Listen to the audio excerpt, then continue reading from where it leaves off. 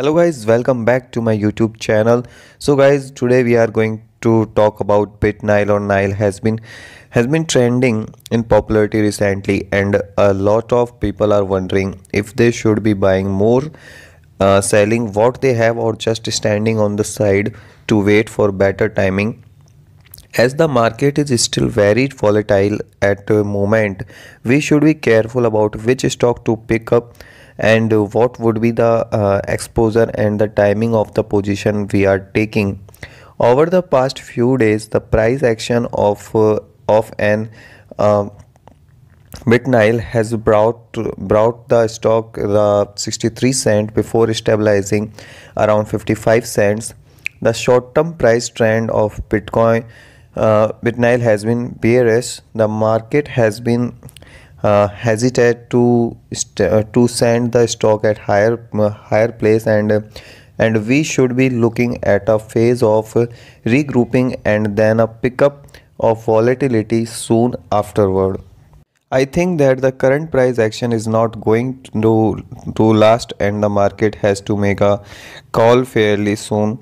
When we look at the long-term price trend of Bitnile, it has been bearish overall. The company owns operation, the current market narrative, and the issues that it is focusing on are likely the main reason why the capital is not being put in the stock, and we should see the situation a Bitnile now a Bitnile like a continuation of the market as a whole.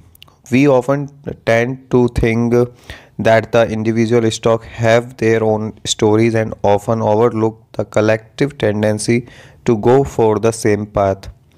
Now let also have a look at the technical of the stock. The trading volume of Bitnile has recently been 30 million share versus the average volume of 67 million shares over the previous fatigue, to which periods its price has fluctuated between 50 cents and $3.70. So guys, the market cap of Bitnile was currently at $50 million versus the enterprise value of $84 million. The difference between the market cap and the enterprise value is the premium or discount. The the financial market is willing to allocate to the company based on its current fundamentals, leverage, and assets composition. The enterprise value is the combined value of the company assets minus the debts. If the company has a lot of debts or has a negative image amongst market participants, the assets volume may be impaired without being said. At the end of the day, it's remain as estimations of the market every time it publishes its financial statement, so it's less reactive than the market and often more lenient for many companies.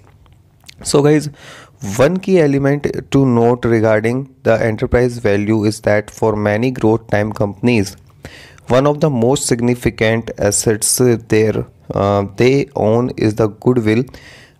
Is an expectation of the market that the company is able to generate more profit or to grow more rapidly than its rival because it may have a better management team, a stronger brand recognition, or a big online following. It is what makes this company unique compared to its competitors. In other words, it's not an intelligible asset that the company can use, but it's often the reason why some companies are perceived to be trading at discount because the enterprise value is less reactive than the market cap in very volatile situation. If the company goes to liquidation, the goodwill would be completely gone and the stakeholder would be left with far less assets than whatever that is written on the balance sheet at the moment. When we compare the current price to the historical price fluctuation, the stock is 10% higher than the 1 month low, and 10% higher than the 3 month low, and 10% higher than the 52 weeks low on the option market, which often give us a hint about where the stock price likely gonna go next. The implant volatility is 333% versus a historical volatility of 173%. The put call volume ratio is currently at 0.01, and it is normal for many stock to have a higher put option than what they deserve, as many institutional investor has their long position by buying put option. As the most recent volume of option traded is 7,000 contracts a day versus the 30 day average of 14,000. So guys, market currently work more likely the second option, and assuming that it would only reflect the fundamentals of the underlying economy would correspond to the first option. So guys, there are a few elements that are considered to be the reason for the first one is the significant increase of amount of money printed by the central banks around the world, which is then distributed to the banks with the expectation that they will be a loan to business. Normally that's a good thing, but with a lack of opportunity in the real economy, the significant portion of that money actually went back to the financial system to buy up the price of existing assets. Now that accuse have been dropping up or ended around the world, I think that's this drive behind assets price may no longer be as relevant as it is right now for the future. It is now compensated by the arrival of capital from one region to another and from one sector to another, even within the same jurisdiction, but the increase of tensions around the world capital is always looking for a safe haven to park their money into, not just for a place to grow the nominal values, but with a currency that tends to keep its purchasing power as well. The third factor is the creation or the birth of artificial bubbles, either maintained by the market trends built up over the year or out of necessity. The capital needs to find a place to stay. Some good examples of this would include the electric vehicle sector in the 2020 and the oil and gas securities when there are tensions around the world. Either way, when it's come to the price trends of the market, degree of uncertainty is a key drive behind the price fluctuation, and that is likely going to increase as we go on from there.